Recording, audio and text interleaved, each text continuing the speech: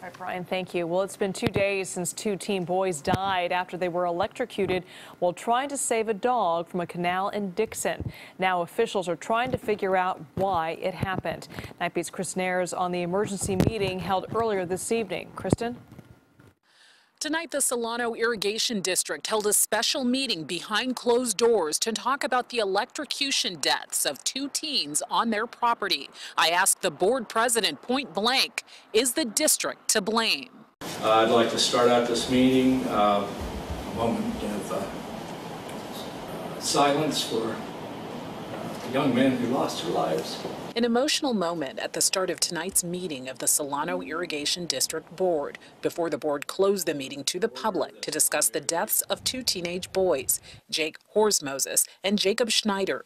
The boys were killed Monday on district property when they touched an electrified metal bridge while trying to rescue a dog in the canal. It's tragic accident. The board president has been tight-lipped since the accident, and when we stopped him at the door, we spoke to one of the mothers today who said the district is at fault. What do you say to that? I can't say anything at this time. No response? I wouldn't be responding either if I was at fault. Candy Carrillo is Jake's mother. She says the district must be held accountable. Literally, you just killed 2 teenage boys because you failed your responsibility and you showed neglect. All district officials will say is that an investigation is underway. Tonight, district spokesperson Janet Zimmerman initially refused to speak to us with our cameras rolling.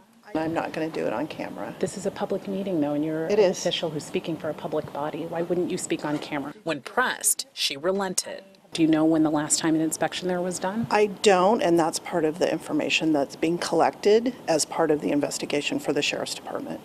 She could not answer questions about how often the canal and its bridges are maintained or why the bridge was electrified. We have signs at public entry points to the canal.